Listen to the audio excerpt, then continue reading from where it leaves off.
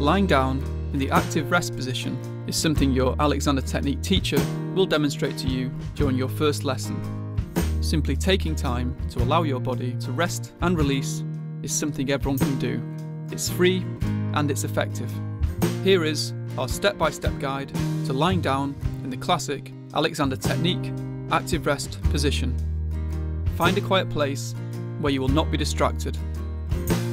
Allow your back to release as you lie down.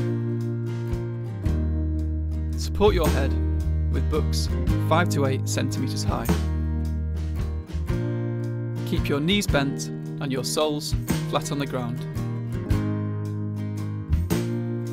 Allow the floor to take the full weight of your body.